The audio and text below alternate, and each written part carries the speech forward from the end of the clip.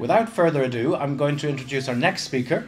Now, Jerome de Groot is Professor of Literature and Culture at the is that it right? That's right. Yeah. Literature and Culture at the University of Manchester, and he, like many people here, is a budding genealogist. So he's just started his own family tree, done his own DNA. He's in a very similar situation to a lot of us here. But Jerome has actually got a very interesting project that he's running at the University of Manchester, and he's exploring the way that the advent of DNA is actually making people reconsider their identity. So without further ado, I'd like to welcome Professor Jerome de Groot. Hi everyone, I'm not going to use the mic, I'm just going to use my voice, if you don't mind. If you can hear me at the back, that's fine. Everyone good at the back? With me just doing this? Yeah, so I don't really do much family history or genealogy. What I tend to do is study you as family historians and genealogists. So I'm interested in you as a kind of, as a group of people. I've been fascinated over the last 5 or 6 years that I've been working on you to figure out how you tick and what you do and how and why you do it. So yeah, this is a sort of and finally bit of the day, really. I'm going to introduce you to some fun things that I found out over the last 5 or 6 years, and particularly what I've been doing over the last year or so with this project, which is called Double-Helix History, which is looking at the ways in which people are using their genetic makeup in all kinds of ways to understand themselves, and particularly how to think about their relationship to their past and how this is transforming. So Ancestry DNA in 2012, you basically kind of exploded in 2012 thereafter. We've now got huge kind of numbers of people in these various databases, and many of whom, like you, are very, very sophisticated users of this stuff, and many of whom are completely lost with what they're doing. And I'm kind of interested in the varieties of things that are going on. My interest in family historians is that you've all got very established and sophisticated ways of thinking about the past, and you have been doing this, many of you, for 40, 50 years. You've really worked out what you think, and then suddenly this new thing comes along, this new tool, which seems to suggest all kinds of possibilities, but also has all kinds of problems and issues associated with it. And I'm just fascinated by seeing that happen live, basically, and going and talking to people around the world and watching them figuring out almost daily how they will deal with this, and listening to Johnny's talk, that kind of idea that suddenly, there's all this possibility, we don't know how to read it or use it. Well, actually there are people with great tools, with great skills, who are presenting new ways. So yeah, I've got this project which I've been doing for a couple of years, which I'll explain a little bit about. Essentially, we've basically been going around the world and talking to family historians, because too often in academia, particularly from the point of view of history, family historians are to a certain extent either marginalised or kind of people assume they know what you think or you know what you do, which is very clearly not the case in my experience. So what I've done is, rather than sort of say, well, this is what I think about this, we decided to go around and talk to as many people as we could, just to kind of get a handle on it. What that means is that what I've got in this presentation is a lot of kind of undigested data, really, because everyone is different and everyone has a particular peculiar approach to this stuff. So I'm kind of trying to figure it out right now. So yeah, the opportunity of DNA, which is a kind of very clear moment in the kind of last sort of 7, 8 years. There's been this massive explosion. Ancestry's got over, Debbie, is it over 10 million? Is it up to 11 million yet, or are they? Probably more like 15 million. 15 million, there you go. So even bigger. So it's the biggest commercial database of DNA in the world. 23andMe, 4 million of them are out of date 9 there. million. No, for God's sake. Okay, 9 million according to. So we're talking about 24 million, up from 14 when I wrote this slide 3 months ago. So anyway, there's this massive increase in data. There is increasing this surge of information. This is astonishing if you think about the amount of stuff that is in the world now about people's DNA. We're getting this increasing kind of sophisticated ways of reading it, as we just heard from Johnny, the ways in which we're starting to think about this stuff and understand this stuff. When I started talking with family historians about DNA maybe 4 or 5 years ago, they were mildly freaked out. Well, I would say more than mildly freaked out by this stuff, and people didn't know how to read it, they didn't know how to understand it, they didn't know what this stuff might mean. a lot of family historians I talked to, particularly in Manchester where I'm from, had resisted taking tests because they assumed that this wasn't something that was for them, it wasn't very useful for them, etc., etc. Mainly because they kind of didn't have the tools to deal with this stuff. Increasingly, I'm finding that people are, and you're kind of as a community developing this stuff, you're working together, you're collaborating, it's quite amazing to watch. You're to the point that you are now the cutting edge of using this information in the world, basically, much more so than quite a lot of academic disciplines. My colleagues who are historians don't know how to use any of this stuff, but they're historians. But this has also brought up many different problems. There are ethical problems that I'm going to talk about today. There are problems to do with revealing things about family, which may not be something people have necessarily anticipated.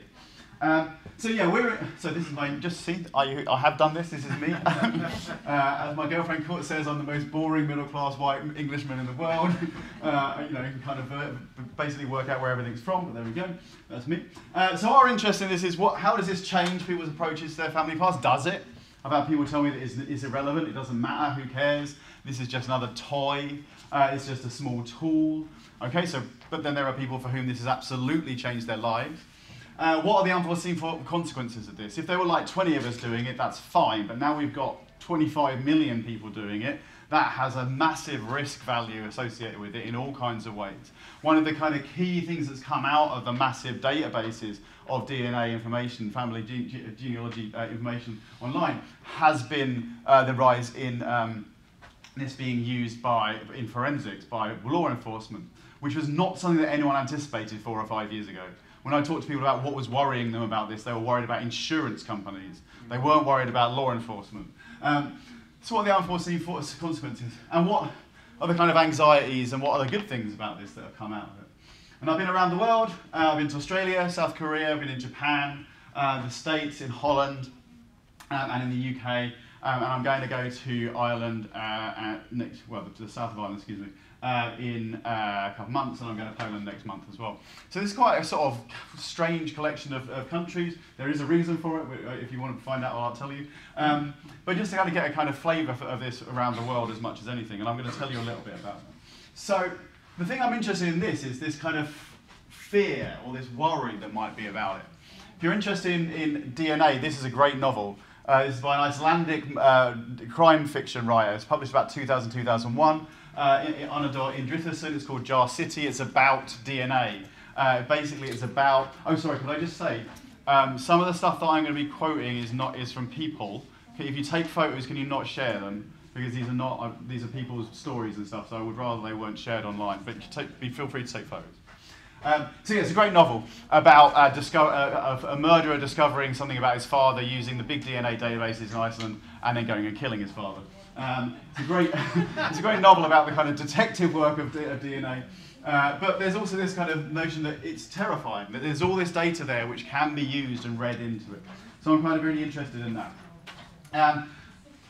The opportunity of DNA is kind of good and bad. For some, people are very suspicious. I talked to people in Canberra who talked about how suspicious they were of the testing, how worried they were. Similarly, in Canberra, the same city, capital of Australia, I'm a trained historian. I'm thrilled by the new source that DNA provides. So in the same city, in the same group, I think this was, people basically talking about this kind of these different ways that they're worried about it. In Manchester, someone told me it was like an episode of Black Mirror, which is a dystopian science fiction TV series which is on Netflix, which is about how, horrible ways in which the world is changing. And then another person, I think even in the same group in Manchester, told me this is the golden age for family history. I have this idea that it might be the golden age. So what I'm going to do today is I'm just going to go through some of the kind of things that we found. And at the end, what I'm hoping for is that you're going to share some experience with me, because as I've said, I'm kind of a bit, I'm not interesting. I'm interested in you guys and whether these things chime with what you worry about, with what you're thinking about, whether you're kind of comfortable with some of the stuff that I'm raising, whether you haven't seen some of this before. So when we get to the end, we'll have a little bit of a chat about that. Does that sound okay with you lot? Mm-hmm. Good, okay. So, first off, why do people do this? I have a range of reasons for doing this. I'm kind of presuming that in this room people were doing it for various complicated reasons, but you have a kind of commitment to family history and genealogy. A lot of people I spoke with had not, and they had actually got into family history and genealogy through the DNA kits and through that route. So that's something I think really important and interesting for you as a community to think about, because this is a way in. And people moan oftentimes when I talk to them about these people who are just getting it for Christmas and then putting their information up and then not making a tree and just there's no information associated with it. But this is a way in which you're kind of drawing people in and involving people in this, and particularly younger people actually. The people I spoke with under 30, under 25 doing this stuff had come in through DNA. They definitely were interested because of the DNA. That was where they got kind of hooked first. So yeah, it was something of a joke. We gave it to my husband and I gave each other for Christmas. They kind of swapped gifts basically, because they were interested in the ethnicity issue. This person from Sydney, someone came to Family History Society talks and had learned more as a consequence and decided to go into it. In Manchester saying I have an obsession with finding out who I am, and so people are interested in all kinds of different ways. The ethnicity was, I think, people in this room might be a little bit uncomfortable maybe with the ethnicity angle, the way in which particularly Ancestry presents ethnicity percentages, etc. This is very definitely a driver of people's involvement in this stuff. This is very definitely the reason people get involved. And of those 15 million people in that database, a great majority are interested coming from that point of view. They may then become more sophisticated, and that's more interesting maybe, but it takes them a lot, it's the thing that gets them into it. Obviously, brick walls is the kind of key thing. People are bothered about their brick walls and they're really interested in breaking down their brick walls.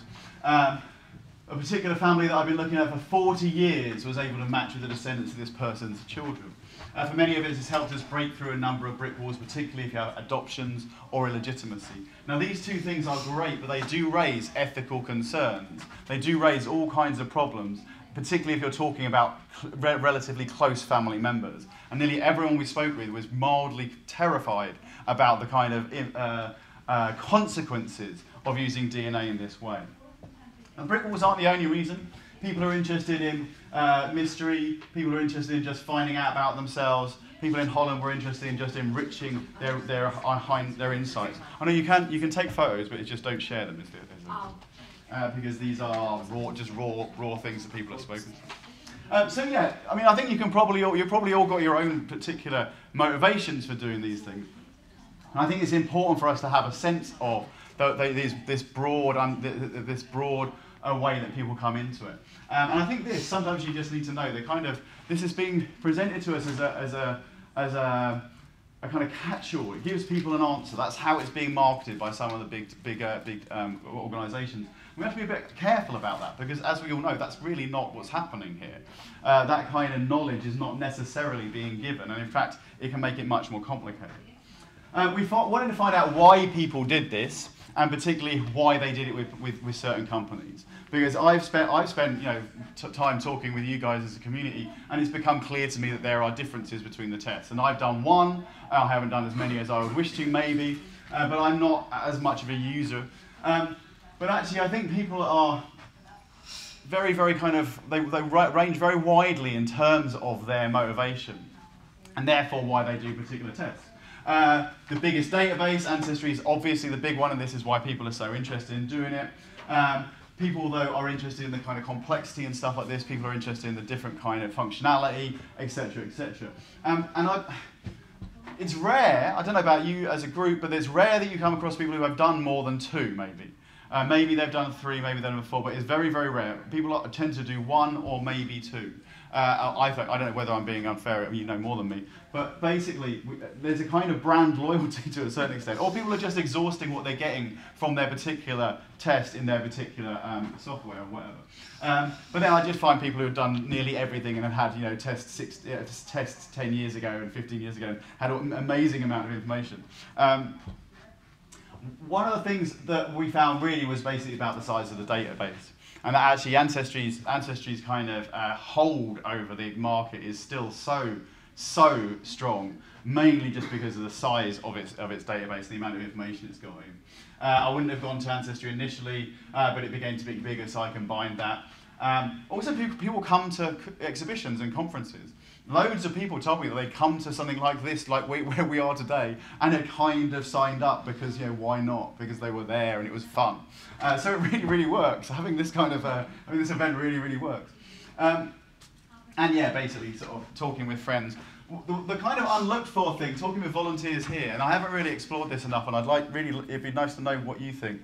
The kind of community support, like this kind of event, but then also family history societies and online forum, and all these kinds of organisational kind of institutions that are designed to help you do this stuff, I think has become, the importance and the power of those institutions has become amplified with DNA.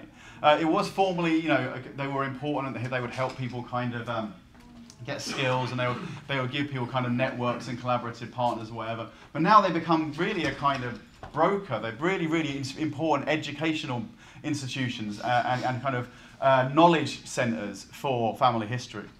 Nearly everyone I spoke with over the last 2 years has had some involvement with a family history society, which has been a very positive experience. It's given a kind of a set of skills or a set of relationships which are really important to them. And I just think this is astonishing, the amount of kind of brilliant collaborative work that's going on, but also this kind of knowledge base that's being built up by you as a community. It's just astonishing. One of the things we wanted to know is how much people's knowledge of DNA actually was important, whether they knew anything. Johnny said earlier in his talk, you know, he wasn't very good with the science. I don't know anything about DNA. I literally have friends that I phone up who are geneticists and say, can you remind me, tell me about that again? But I was interested in whether this was being undertaken by people who had some kind of knowledge of genetics or whether it was done cold. I would say about 95% of people, it's pretty cold. They pretty much know that DNA is the building blocks of life, and they've heard of Crick and Watson, and that's probably it. But whether that matters or not is a different matter. So we have people saying it's like a computer, you don't have to understand how the program works for it to be useful. I quite like that. Various people saying, oh, I love this one, I think it's like magic. From a little bit of saliva here, you can find out everything you can. I don't understand anything about DNA. Now, this is maybe an unfair set of quotations that I've just pulled out. We did come across people who had very sophisticated scientific knowledge, but I would say about 90–95% of people who we talked to, when they began this process, had very imperfect understanding of what was going on, and are still relatively tentative about it. And you get a kind of continuum of people who are like, on the one hand, I don't care, it just works. I'm just basically doing it by rote. I'm just learning how to do it in order to. And then you've got more sophisticated people who are more, and then you've got people who had no knowledge at all but were interested in kind of learning. It's a kind of interesting range, I would say. As I said, we went around the world, nearly circumnavigated, and talked to various people in various places. I'm going to give you some examples of how people have sort of thought about this in different ways across the world, in different contexts. I would say it's very much more popular in Anglophone countries, particularly in the US and in Australia and the UK. I would say that that is actually starting to break down because of the kind of global nature of some of these companies, but also because of things like social networks. What we found out a lot about, particularly in Australia and the US, was genealogical tourism associated with DNA, particularly people coming to Europe and spending a lot of time coming over here. So yeah, global differences. The Dutch couldn't really care less about DNA. They did do it, and I went to the NGV, which is the National Genealogical Society in Bunnik in Holland. So we quite a lot of family historians there, and they had, to my mind, a much more academic interest in DNA. They spent a lot of time doing various projects. They were involved in university projects. They were interested, not necessarily in autosomal, they were much more interested in surname and Y chromosome. They were much more bothered about the kind of academic application of DNA testing. They weren't as bothered about the kind of they weren't interested in ethnicity at all. They weren't interested in any of that stuff. They were quite resistant, actually, to some of the major companies. What they were doing was kind of building their own stuff. One more tool in your research was what I was told by a big genealogist in Holland. So yeah, the Dutch, they were very, very unbothered. I was quite upset. I have a Dutch name, and my opa was from Amsterdam, and I was feeling like I had some kind of connection, and they were like, no, they didn't care. However, in Australia, absolutely going for it. The Australians really so bothered about DNA stuff. Possibly this is because it's a settler colonial context. I would say that I use the word bigamy more than I've ever done before when I was in Australia. Everyone I talked to had a bigamous, at least one or two bigamous relationships in their past. They were quite comfortable with this, the historians I talked to. But obviously DNA work allows them to kind of uncover this. It's, I think, probably, I don't know enough, but it would probably be the case also in Canada and the US, and this is because of scale, and it's also because of colonial context being much more kind of imperfectly administered, I would imagine, and also people just escaping things. It's not because they're all convicts, although they're very keen about that. Nowadays, Australia is very keen about having a convict ancestor. Much more complicated is the issue of indigenous DNA and how this is seen in the database. It's a very complex thing about whether Aboriginal Torres Strait Islander DNA or Native American First Nations DNA, if you're in the States and Canada, how that's seen in the database, how it's been used, and also how people in the contemporary moment talk about their relationship with these communities. A lot of people in Australia would have some kind of indigenous DNA in their background. It's very common. But then talking about being indigenous is a much more complicated thing. So actually, in Australia and also in settler societies which have native populations, indigenous populations, it's an incredibly complex and problematic issue to talk about your DNA and your inheritance in this way. This lovely quote from a lady in Canberra: "Yeah, they came here to make a new start, and here we are digging it all up again." This kind of sort of slightly gleeful sense that you're going to catch your ancestors out and being naughty, which they basically did a lot, because human beings are human beings. In South Korea, DNA and DNA testing for ancestry does not exist. Absolutely, nearly. Well, there is some of it, but very, very, very little. Basically, and the reason is this. The National Library of Korea and various of the other genealogical libraries, of which there are hundreds in Korea, they have these which are called jokbo. They are basically kind of every 10 years a clan, a name, will update their family history. And so you have this very centralized genealogical culture in Korea. Korean names are essentially a clan name, a place name, this is according to male line, and then there are other kind of variations, but most Koreans will have this kind of assumption that their family history is in the library, and they don't really have to do anything about it. And this is something that has been going on since the 16th century. It became much more prevalent in the late 19th, early 20th century. So Korean culture, very resistant to DNA testing for this, for various reasons. Also because Korean culture is very resistant to the issue of ethnicity. And many Koreans do not want to know their ethnic background, is my understanding, basically. Similarly, Asian Americans, European Asians from Korean background, also from Japanese and Chinese background, resistant to finding out about their ethnic background for various reasons to do with geopolitics and history, essentially. Yeah, so this is a jokbo. This is what they look like. And this is a kind of, essentially outlines the family history of a particular clan name, going back, they go back centuries.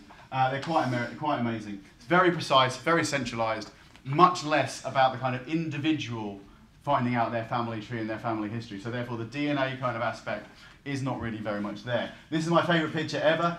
This amazing woman, through an interpreter, explained South Korean genealogy to me, and this is what it looks like. And I was like, after about an hour, I thought, right. And this is in a mixture of kanji script, so the script that you're familiar with from Japanese and from Mandarin Chinese, and Korean script. She spoke at least 3 languages whilst doing this. And there's a great little map of South Korea here. Anyway, I don't understand any of it. I've got a recording of her doing it, but it's pretty spectacular. So yeah, Korean population, very interested in genealogy, very as far as they're concerned, very, very sure about their family history, not as bothered about the DNA. In the States, similarly to Australia, settler communities, very much more interested in ethnicity, but a massive complication about ethnicity, obviously.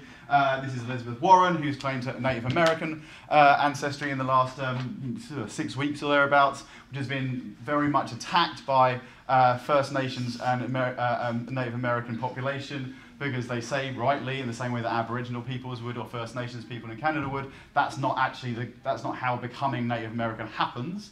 It's part of it, possibly, but actually DNA is being kind of rejected by some of those communities as a marker of identity. But the fact that she's even making a political point by trying to claim this identity through a DNA test, I think is pretty astonishing. In the States, we found that people were more interested in this kind of sense of connectedness with using their DNA to be connected with their ancestors. They're increasing a sense of self, this kind of idea that they were kind of somehow part of you. Yeah, quite a sweet thing. There's also, this is Crystal Sosi, who's a Dino Navajo geneticist, saying, yeah, that basically, they may say that they can find out Native American information from the databases, but actually there's no tribal level specificity, no tribal nation accepts these results for enrollment, and quite a lot of the biomarkers, in her opinion, used to generate these estimates were unethically procured, and they were procured from populations that bear no resemblance to Native American tribes and populations. They're from Central and South America, largely. So what she's basically saying is the indigenous data makes no sense. So actually, it's really problematic. But that said, the other thing people are interested in the States is whether they're going to go back to the American Revolution or whether they go back to the Mayflower. And they use basically the DNA to do this. The DNA has now added a kind of way into doing that, and it kind of gives a sheen of what's the word I'm going to look for? A sheen of kind of assurance and truth to this, where formerly people had used standard tools of family history. People have basically used DNA to really kind of underline stuff, to the point now we have two members of the Mayflower. We can't see DAR connections. I'm still claiming it for my girls. so even though the DNA was actually saying to this person that they weren't related to people from the Daughters of the American Revolution, they were still claiming it. And I kind of love that. There's lots of instances of people basically getting their DNA information and basically ignoring what it tells them and saying, "Well, I'm still Viking. I don't care," or whatever. We can still go back to 1780 or whatever. Anywho. What else did we get? We got problems, we got worries, and this is the kind of major ethical issue that I would say.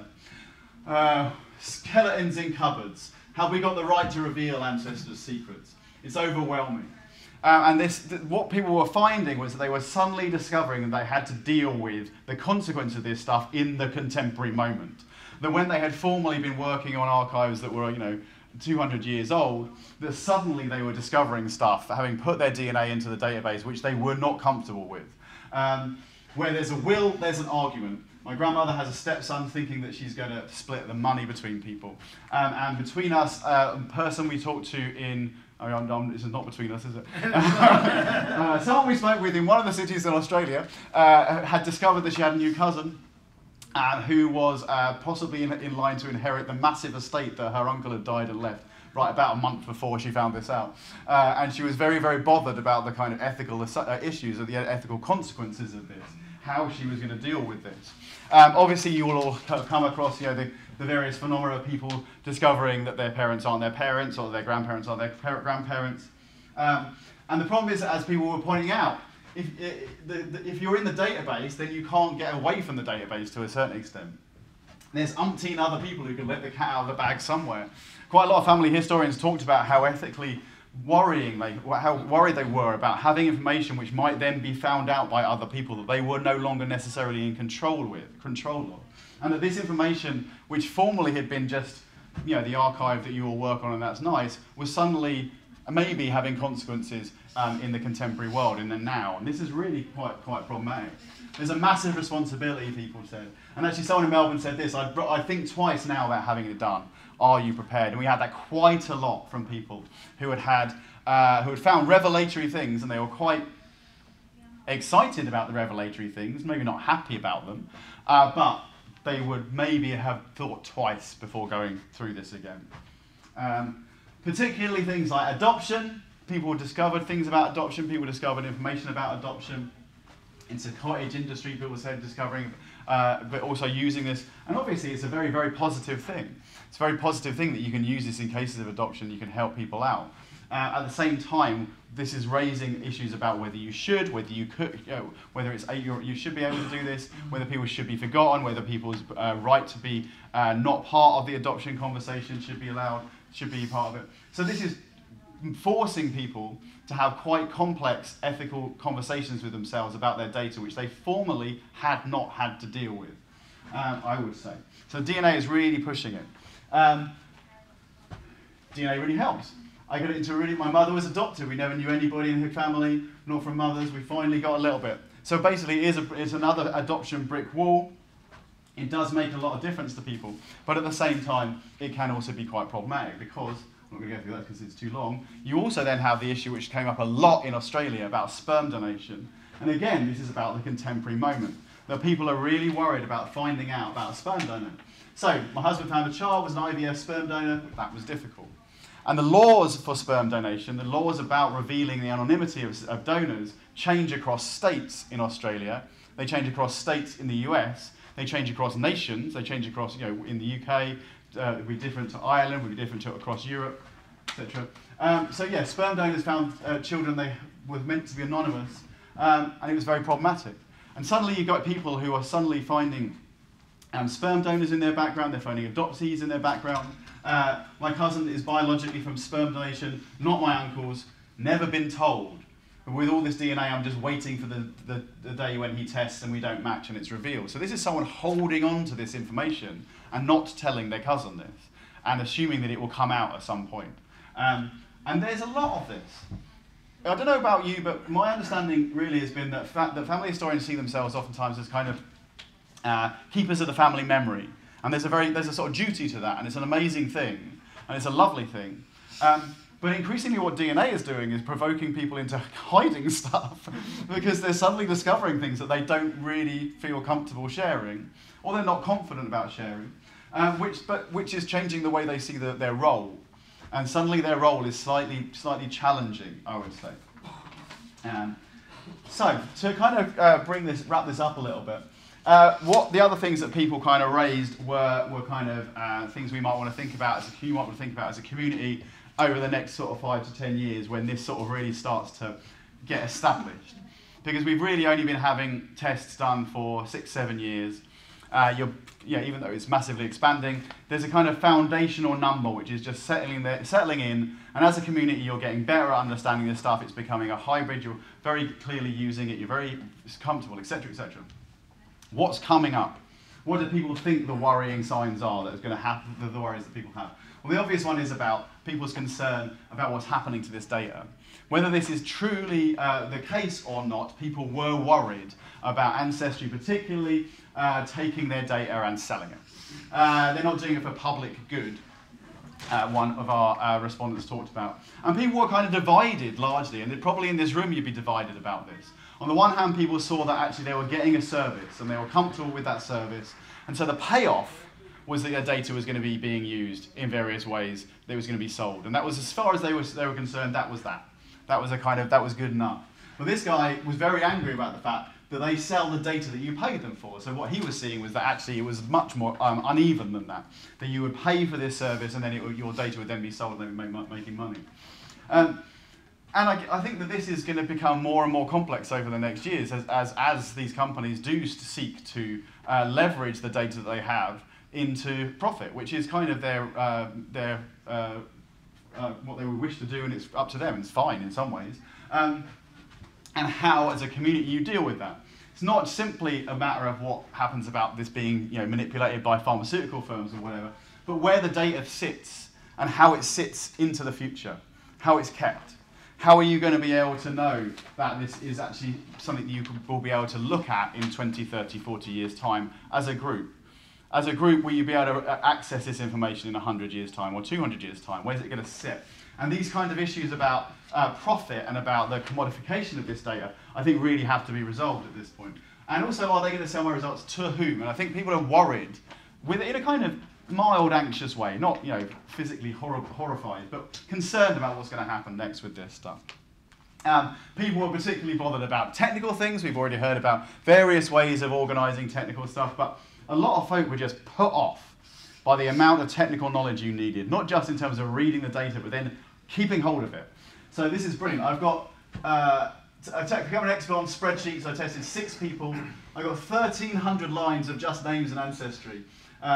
all kinds of things, and she's using all these different types of tools, all these different ways of collecting stuff. But largely, I mean, at the end of this, she was just like, I don't know how this stuff works. I don't know how to read it anymore. My computer is just stuffed full of files and files and files.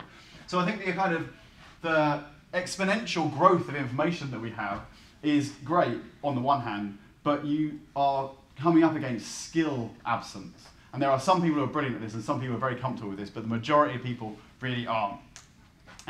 So you need a very good knowledge of computers. I've become an expert on spreadsheets, and people saying it helps if you're analytical. Everyone here use spreadsheets when they're talking about their DNA?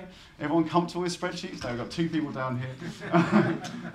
Seriously, like the amount of kind of bespoke systems that people had built to do their DNA work was quite astonishing. I came across many people who had created their own spreadsheets or created their own software or coded this and that. All these little bits of stuff that people had used, which was lovely, but was kind of just their own thing. And you were just like, there's so much effort is going into this stuff in order to try and read this, in order to hold it. And people are kind of evolving ways, which is lovely and brilliant, but also maybe wasting time because they're building stuff which is not going to be usable in the future. They're building stuff which is going to run out of timeliness. I've already mentioned this, but people were really bothered about what happens next. There are concerns about how the information will be used in the future. This came into kind of focus with people talking about what happens to people's DNA data when they died. And we oftentimes talk with people who manage the data of parents or various types of, or siblings even, who had died, and they had that data. And they were able to access and use that data, but they were really concerned about the ethics of that. People talking about inheriting data. Now, there are some mechanisms for how this works in various of the software, various of the databases, but it is going to be a very live issue very soon, in sort of 10, 15 years' time, where this stuff is kept, how it's managed, how it's organised. A great majority of the stuff that you would do as a family historian without genetics, great majority of the work you would do would be working on records that were kept somehow by the state, somehow. They were records about marriage, records about death, records about tax, about service in the military, etc., etc. And those are kept in archives, in libraries, in wherever, in all kinds of amazing places. Those things don't exist with the DNA archive. The DNA archive is kept in some databases that are commercial, in some databases that are crowdsourced and not commercial, but there's no kind of, at this point, policy for collection for the future, for instance. So the genealogists of 2119 might struggle to get hold of your DNA data, for instance, if they wanted to. And I find that quite fascinating, but also quite challenging. Where's it going to be held? And the fact is that we're really in the kind of revolutionary moment when it's like everything's white, brilliant, and new. But we have to think about what happens in 100 years' time with this and where it's going to go, and how interoperable things are, how obsolete stuff might become, how spreadsheets in 20 years' time people will be looking at them thinking, I don't know how to use these things. Has anyone got a floppy disk in their house, for instance? Computers change like that. And we're all very comfortable with the ones we've got right now, but everyone has got a drawer full of obsolete technology, of obsolete phones and things that don't read this, and memory sticks that you can't use any longer because the files are too old, or whatever. So this is just going to become even more problematic in the next 20, 30 years, I would say. So yeah, here's a good example. My mother-in-law passed away a couple of weeks ago. I've got her DNA. I'm using it like she wanted me to, but what are the ethics around it now that she's passed? And someone else said, I feel like I've inherited her DNA to look after now. And that's an amazing, lovely thing, but also there's a duty there, and there's no obvious thing to do at that point with this inherited DNA. There's no obvious way to use it, really, I guess. And the final thing that people did talk about a little bit, where obviously this came up, this case came up, the Golden State Killer case came up, the way that law enforcement were possibly using the databases. It's shocking what you can discover about people from DNA and limited information. People were concerned. And it's not necessarily the case that they were concerned for good reason, necessarily, but they were very anxious. This case made them very anxious. And it turned something which had formerly been an interesting hobby, a game, a puzzle, in the same which had real world application, which was mildly scary to people and concerning. And the other thing that concerned people the most was about people just pitching up with their information and not knowing anything. And again, I think this is both a kind of challenge and an opportunity for you as a community. There are millions of people in the database who have not done their family trees, who don't care about their family trees. All they want is a little ethnicity estimate because they got this thing for Christmas and they've spat in a tube and they sent it off and that's all they care about. And they sit there in the database not helping, or maybe helping in some ways, but they're not giving anything. I think because of the number of them, as a community, you're going to have to figure out how to use them, how to either draw them in and make them part of what you're doing, or to work around them somehow. Or, as I was saying, because they tend to be younger, to try and actually develop ways in which you can communicate with them and use their information, but also skill them in the amazing things that you've been doing for the last 50, 60 years. And that's me. Thank you very much for listening. Thanks so much, Jerome. Completely blinded. Yeah, you might want to stand a little bit over here just to get out of the beam of the overhead projector. That's absolutely fascinating work that you've done, and it's interesting to get the global perspective because we really only have the Irish and the British perspective from where we're standing, and of course on the Facebook groups we have interactions with Americans as well. The whole Southeast Asian attitude to DNA and genealogy is very, very different to what we have here. But of course they have tested 50 million people in China. Chinese, yeah, but they didn't ask them. They didn't ask them. That does raise something of an ethical issue yes. About using people's data. Yeah, absolutely. Although, yeah, so the worry I have is that if you don't have a kind of understanding of the cultural differences about thinking about genealogy and family history, then you end up imposing a way of thinking about family or kinship, and that's what is going to happen, I would imagine, in Southeast Asia if we're not careful, because the major websites are Anglophone, they're from the US. It's definitely what is being fought over in Australia and in the US between indigenous groups and what they see as a kind of imposition of a way of thinking about family and about a connection to family and how this works. And so that's one of the myriad issues that there are around those things. So yeah, the Southeast Asian example is really fascinating to me because in China, in Japan, in South Korea, across bits of Southeast Asia, genealogy is really important, family is really important, but it's completely different to what you would think about it. And it's differently organised and conceived of differently, and it's theological, and it has all these different things. And there's a worry about kind of blundering in and going, right, I assume these things about these family groups, which don't really work in that way. And DNA seems to be a way of kind of cutting through that because it doesn't have the kind of assumptions about family that you might have from the West. But equally, it then has knock-on effects for identity, which many South Koreans wouldn't want to talk about, I would say. Nearly all of them.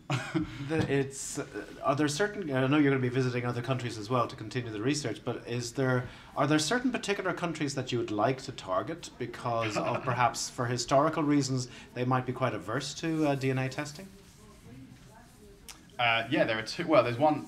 I'm going to Poland, and the reason I said there were reasons for this. The reason I'm going to Poland, the Southeast Asian ones, because they're interesting for that reason. Australia and the US because of sort of settledness.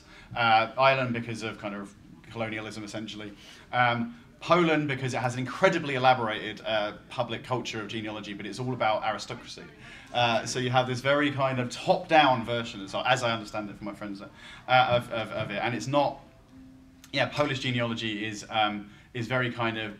I think you would would conceive it as very inflexible and a little bit kind of. I'm maybe being unfair, but I haven't been there yet. The other places I want to go to Brazil, but because the DNA of your standard Brazilian is completely crazy, right? And that's brilliant. But then you get into all kinds of issues about indigeneity. You get into issues about inheritance, about state, about nationhood. And going to Brazil right now is a little bit crazy. And going and asking people to give you information about their identity in Brazil right now is not something you want to get involved with, really.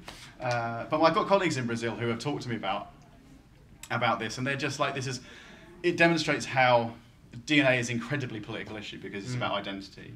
And we can quite happily sit in the West, even though we're sitting in Belfast, and sort of think that this is not might be a neutral thing somehow, and it's just about us and that. But actually, it's not. And you go around the world and you discover actually it's really not a neutral thing at all. We have a question from this lady. Hi. What about other European countries? For instance, France and Germany, they have different perspectives. Absolutely, yeah. And yet they're colonial powers, and do not people from their colonies want to know what their origins are? Absolutely. I don't know because I don't have the language mainly, although I have a bit of French, but I don't have enough French to go and talk to people in Senegal about this, but I think I probably should. Absolutely.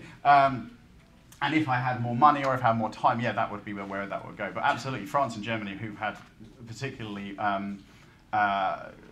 interesting relationship with DNA testing, and a complex relationship with DNA testing. Not that no one has, I mean, everyone's had a complex one, but there's a particular legal framework going on there, right? So I would wish to go and talk with people, in those former colonies and see whether they have a similar thing, with a similar way of talking about it as the Australians or the Canadians or the Americans do. That said, the Francophone and the German former colonies, mine aren't, I'm just thinking off the top of my head now, don't have as elaborated family history culture. Would I be right in saying that? Am I being, I mean, apart from Canada, I guess. France seems to have a fairly active... No, sorry, the French do, but Yes. the French former colonies, I mean, Algeria, Senegal, Côte d'Ivoire, I don't know whether you would say that they, I mean, I don't think they have, that I would know whether they have as elaborated family history culture. So is there something peculiar about the post-colonial Anglophone experience that wasn't the case for the French? I'm going to go out on a limb and say yes, but I don't know why. But yeah, absolutely, I'd like to think about that. That's a brilliant idea. And again, not something I conceived of, so thank you, that's a great idea. And I think, I'm sure one of the geneticists would know better than I do, but I think isn't there some legal thing about genetic testing in France that you're... Yeah. In France and in Germany, am I right? It was until quite recently the case that you couldn't do commercial. They banned paternity testing. Paternity testing. Yeah. So there was legal to protect the families. Yeah. So there were legal issues about paternity testing, but does that, as I understand it, that means some of the companies will sell DNA tests in France, and it's fine. And that's It's- just right. launched in Germany very recently. but only very recently, isn't it? Isn't it? And I think because of German political history, there are issues about digging up your past in a particular way using DNA, and I think they've been very careful going to France and Germany for those reasons, and because for the French legal system has a raised eyebrow. And so in Switzerland, where you are able to do this, there are all kinds of clinics on there on the Swiss-French border where people just go over and get their paternity tested, and there's this kind of cottage industry of paternity testing because you can't do it in France. Yes, the French law dates to 1995. Actually, goes back that far. But they have been doing DNA testing in France for quite some time. Family Tree DNA's affiliate, Igenia, has been doing it there for quite a while. Yeah. 23andMe have sold in France right from the word-go as well. Yeah, so people are very, very confused about the law, but still concerned about it as well because it carries a €15,000 fine and 1 year in prison. So, vive la France. That's quite substantial. Yikes, that's quite substantial. You want to be quite careful, wouldn't you? Just spitting in a tube and suddenly you're... suddenly you're in prison. Oh, sorry. Sorry, go ahead. I was going to say, have you been to New Zealand, Jerome? I haven't been to New Zealand. I went to Australia, and lots of my friends who are Kiwi said, "Why haven't you gone to New Zealand?" And I spoke with people in New Zealand, Australia, who were New Zealand, right? who were from New Zealand. And you're right, it's not the context I've mentioned. I do apologise. But yes, so I would wish to know more about that. What's your sense of it in New Zealand? Because we've got a lot of pioneer families as well, and then our indigenous people. So the Maori are very closely related to Hawaiians. Mm-hmm. So their ethnicity comes up as Polynesian, and there's a lot of really mixed families in New Zealand. So it's one country that has really interbred, if you like, between the. In fact, they say there's no full-blood Maoris left because it has become very interbred. And, it is much more common, having lived in several countries. In New Zealand, I know it's my home and everything, but it's just normal to have mixed families, and no one thinks anything of it. Yeah, so Donna's doing the general thing that a New Zealand person would say, which is basically they're better than the Australians. No, essentially, they're better because of the ways in which the indigenous peoples have become much more part of the community in all kinds of ways, right? And yeah, that's my understanding, but I just haven't been there. But my understanding of this is from people who New Zealand heritage in Australia. We've been doing this better. One of my favourite things is talking to Australians about Europe, and particularly about European family history and how and English family history in particular, British family history, excuse me, in particular. And they were quite rude about British family historians. They were like, oh yeah, they're not very interested in stuff. All they want to do is go back, as many generations as they can. They're just interested in their little trees. They're not interested in social issues like immigration. They're not interested. They were very, very rude. But they very, very clearly thought they were doing something different. And they had a different approach to family history, similarly in the States. And actually, there's a kind of clear sense that even with the kind of globalized ability for you to talk to someone in New Zealand or in Japan or in Argentina using the various social networks, despite that, there's still this clear kind of sense that there's a local culture and there's a local way of doing this and a local way of approaching this. I don't know, so I talked about genealogical tourism, which is something that really I've only just discovered in the last year or so by talking to Australians. Have you guys been abroad and done genealogy? Has anyone ever been, and have you, right, so some people have. Have you done that as your primary focus for your visit abroad? Or was it something you happened to do because you were in Ireland or you were in Germany or whatever? 50-50. So, but how comfortable are you saying that you weren't doing it? I was going to go on a trip, but I definitely went on it because I knew. Absolutely. So it adds to it, right? Yeah. So most people I spoke with in Australia, in the States, had made a trip to Europe intentionally to do genealogy, and then quite a lot of them then had done other trips where they'd done some on the side, but most of them had a kind of primary objective to do family history stuff. And the idea that concept of genealogical tourism is really interesting to me. The idea that you were kind of, that being in a place is important as much as, and this wasn't, they weren't just going to the records offices, they were going to the place, and they were going to, and it does mean that in Europe we're much more, compared to them, we feel much more at the centre of things because my friends in Holland were like, well, my family's lived here for generations, so I don't have to do much of this DNA stuff. They were very clear that there was a kind of clear link with the nation, with the country they were in. Whereas if you're from a settler society, there must be, I think, a kind of sense that you need to go back and inhabit that space. Debbie. When you're doing the research, is it mostly family history societies you're talking, people from family history societies you're talking to? To be honest, you're getting the bigger picture with all these new people who are testing who aren't doing the and sorry, I should have mentioned that. So mainly so one of the reasons I'm so positive about family history societies is that I've spent so much time working with them, and they've been so generous and wonderful about opening up space and time and giving all kinds of things back. It's been amazing. What a great set of folk. I would want to go and talk with the people who aren't involved in that way, but there is just no way of organising that. I don't know how you would do it unless you're the company, and that becomes quite complicated. So I suspect that if I'm Ancestry or Family Tree or whomever, they're looking to do some form of research, but then getting past data protection, getting interested in the ethical issues. I don't know how you would do that really. In a specific way, like the questions we were talking, because we were talking with people who had come voluntarily, who were quite happy to talk, and who had been given a lot of assurance about what was going to happen with the data. And I said, do not give me, chapter and verse on your centimorgans, or I don't want to know that stuff because that's yours. So I don't know how you would do the research on the people who don't come to these things. I have thought about it quite carefully, and about I guess. Using social media is one way of getting to groups who are just engaging on a less sort of less committed way, but then you've got to make choices about who you're talking to, right? And it's just difficult, really.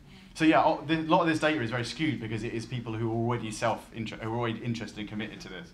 But I don't think there's any other way of doing it. But I can really find out without having an army of research systems who are going to farm stuff from Twitter and farm stuff on Facebook and just do that. Really, you could do that, but that would be a bit dull.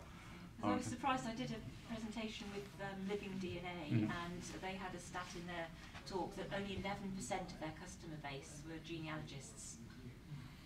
Well, it makes sense, right? I mean, if you've Well, I got... suppose because the test doesn't have a genealogical application at the moment because they've only just started Yeah, doing yeah. matching. But it also makes sense just in terms of sheer numbers, right? So Ancestry, you'll correct me if I'm wrong, which I probably am. Ancestry have about 3 million subscribers to the rest of their stuff, and they've got 15 million people in their database. So 12 million people are not genealogists by that token, right? So you've got an enormous amount of people in this database who are not genealogists, who are involved in your world, and you have to welcome them somehow, but who are not doing trees, who are not going to meetings, who are not talking to folk, who are not on social media sites, who are just doing it because it's something they got for Christmas.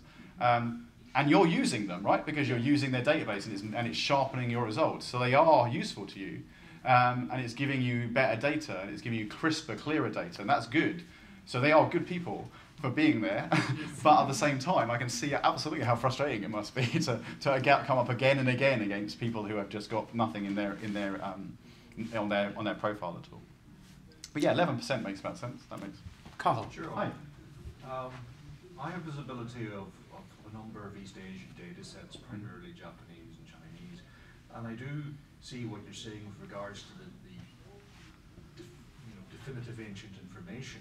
But what I have noticed is there are a considerable number of adoptees, primarily Korean. Yeah. And there's quite a lot of those data sets, and they're massively keen to find out who their parents are.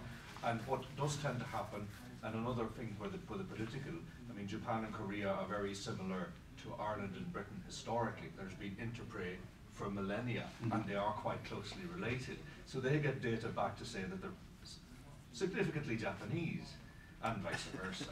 Yeah. But in terms of penetration of direct-to-consumer testing in East Asia, have you observed anything with WeGene taking any market share or breaking down this barrier to testing? First off, yeah, the adoptees are largely where this is. In the States as well. That's where this is being done with people of East Asian heritage a lot. Although there's also a counter kind of argument about Asian American identity being kind of worrying because people have got comfortable with the idea of Asian American, then it gets broken down into these various different ways, or less Asian American than they were expecting. So there's that.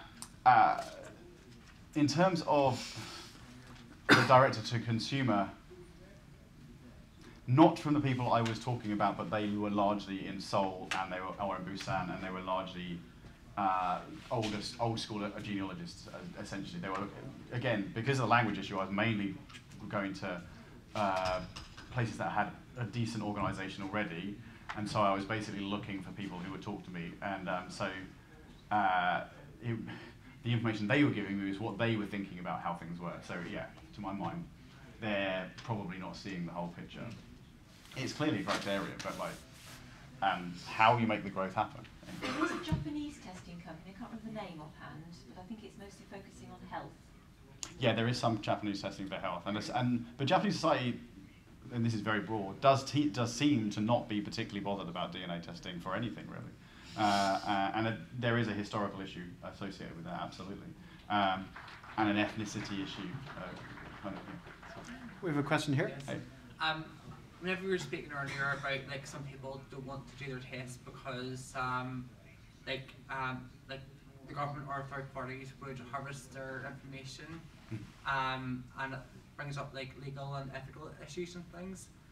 Whenever like I hear people talk about that, I'm sort of like you need to take responsibility for your actions, because if governments and third parties are not going to do it through genealogical sites, they're going to find another way to do it anyway because of all the revolution. That's a very cynical way of thinking about it. Yeah, so if we go back to this guy here, the idea of public good, I think this is a really fascinating idea that he's concerned about the shift from using public resources, so using archives of all kinds, public records of all kinds, into something which is private and business and commodity and enterprise. And those movements, I think, are worrying. And the kind of fact that I would say that nearly everyone I spoke with had to have their own ethical stand on this. Nearly everyone has a thought about it. So you go from just toiling away in the archive going to the local history society, going to your thing, and that's all you have. To suddenly having to think about whether you're comfortable with your data being used in this way. So you're right, it is a personal thing, because you have to say, right, well, I spit in a tube, I do that. But quite a lot of the, and WH is a lot better than I do, quite a lot of the privacy information around DNA information has changed over the last 3 or 4 years, and I'm not sure how well informed people who use these services necessarily are about that. So for instance, when it was formerly the case that you would sign off a privacy thing for Ancestry until about 3 years ago, that would essentially give them leave to use your DNA in all kinds of ways that they would wish forever, in any way, in any form they would like to. And I've got these great quotes from it on another talk where it's just like, in any form that they wish, in any way, around the world, forever, in perpetuity, royalty free. This is terrifying. what you're giving to this company. Now you sign an informed consent, which means that you're comfortable with your data being used in their experiments, essentially, and you're all part of a massive experiment going on right now. Ancestry are trying to work out how to use all this data they've got, not just to create better drugs, or just some drugs, but also how they can use it from a scientific point of view, and they're publishing papers trying to read this data.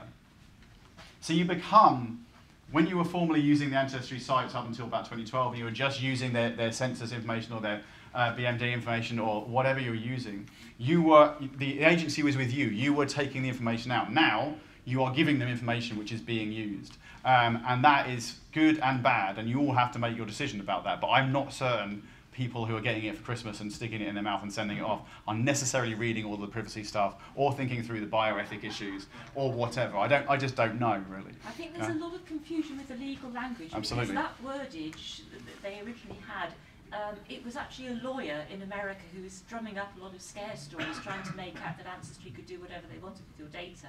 But in fact, that verbiage indicated was that you had to, if your Ancestry are going to give you your results, they had to have the right to be able to use absolutely. it. So it was actually a misinterpretation of the language, totally. and they changed it to clarify. They changed it to clarify, but they also changed it. You still do have to sign, if you want to have your results used in research, it's a separate consent process. Yeah. And you say that you're it's informed consent, right? So you're basically your data is only used, to give you your results and to improve the product. It's not used externally without your consent. Yeah. But you're absolutely In theory, but also absolutely only goes back to it's an individual choice. Yes, absolutely, and you sign the informed consent thing because who cares, or who reads the privacy stuff, or who does. You're absolutely right. To the letter of the law, in black and white, it's fine. But whether that's actually there is an opt-in at Ancestry. There is a specific opt-in, and you can opt out. Yeah. For medical research. Yeah. The other But thing also the medical, the medical research, it does say medical research. You're saying scientific research. But the research, but if you could drill down into what they mean by that, it's very complicated what they mean by medical research, and what medical research they're actually doing is also complicated. So I'm more cynical than you, Debbie, maybe, but I just find that I'm not more cynical, that's unfair. Reading the data and talking to people, it was not clear to me that people were as informed as all that, and that they were taking their individual duties. But also, that's one bit. Also, people were terrified about this, whether they were really anxious about this, whether it was true or not. So you're right. There's all kinds of issues around the language and stuff, but people were just really deeply concerned about this issue. Because going back to that Icelandic novel, because there's suddenly all this stuff, and people are suddenly able to start reading it in all kinds of ways, and you're like, well, that was in me? How do I know that? How do I find all I did was get a bit of saliva, and suddenly you can make all these things, or you can have all these links. And that's the kind of, for me, the fascinating thing is it seems so amazing, but it's also terrifying, surely, at the same time. You look at your data, your chromosome information, and you're like, how many numbers? And how does that have anything to do with me? I don't know. Anyway, sorry, I'm talking too much. Oh, that's great. So the other thing is, though, that with a lot of these, like the Golden State Killer and all these other revelations, DNA only plays a very small part in it. And it's actually the growth in online genealogy databases and Facebook, and we now live in this big data world, and it's that big data that is actually making this knowledge accessible. And without all that other big data, DNA itself would be completely meaningless. Oh, no, absolutely. No, absolutely. And So there's very little actual DNA information that's revealed. It's just you match someone. There's not It's much algorithmic information to a there. certain extent. Yeah. So what Debbie's saying is that basically loads of the DNA information is not very significant. It's what is then able to be read into it by the data, right? By everything else, yeah. Big data. By big data.